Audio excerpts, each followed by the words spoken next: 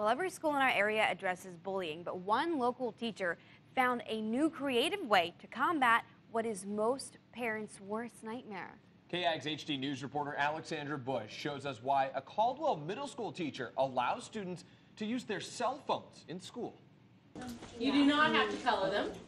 Kelly Lazo is a middle school science teacher, and she's also a mom to a middle school student. There's really nothing good about middle school, and so you at least got to be a shining light in their day every day. As a teacher, she wants to make sure her students enjoy being in school. As a mom, she makes sure her daughter is staying away from drama. Kids were telling me the other day there's a site now where they go on and they can ask questions like, not nice questions, you know, and then kids go on there and post stuff, and then they go on there and read it, and if your name shows up, well, that would be devastating. As an 8th grade girl, I can't even imagine. So she's fighting fire with fire.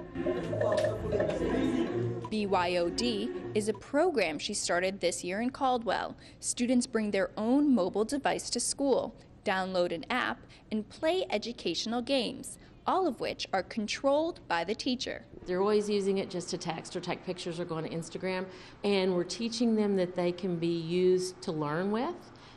They still play games, but we use programs that are made for teachers to put your content into a game format. They're enjoying what they're doing, so they're not texting or doing stuff they're not supposed to do. When cell phones came in, our first goal was to keep them out, and then as they slowly became part of everyday life with every child having one, we pretty much had to kind of reroute our thinking. And so we try to take a negative and turn it into a positive. I haven't had any incidences this year of taking any phones up, that I've caught anybody doing stuff they weren't supposed to be doing, that I've had to call their parents. Nothing. While students are in school, teachers and administrators are able to make sure they're using technology wisely. But they say it's a team effort with parents when they're at home. It has to be the school and the parents working together. So we're doing our best at school to try to track it down. And with the parents at home, my hope and goal would be that they would also be looking on the child's phone to make sure that it's clean and there's nothing bad on it per se. That we teach a kid to drive before we give them a driver's license.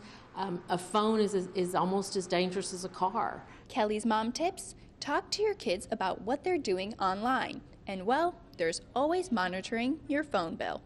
It's really easy to check. You pay the bill. Kelly says she sees as much success with her daughter at home as she does in school. It's just revolutionized my classroom because the kids are having fun. They're excited when they walk through the door. It's changed everything about the way I teach. In Caldwell, Alexandra Bush, KAGS HD News. Lazo says the program has been so successful that they plan to expand it next year by training more teachers how to use these online tools.